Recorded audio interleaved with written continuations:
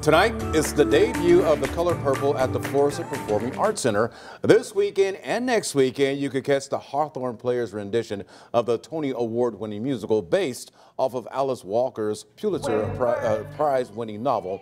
And get this, our own Travis Cummings will be playing Harpo. That's one of the lead characters in this.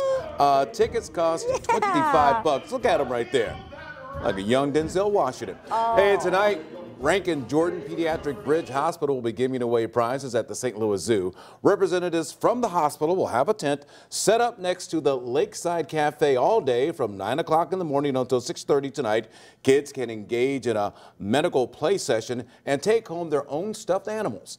Visitors will also have the chance to learn about job opportunities, meet the new CEO, and find out how to support the hospital. The night ends with live entertainment at the weekly summer Holla Bazoo. Bazoo.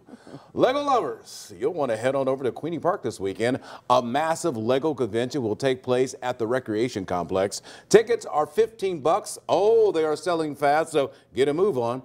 All proceeds will go towards the nonprofit organization Creations for Charity.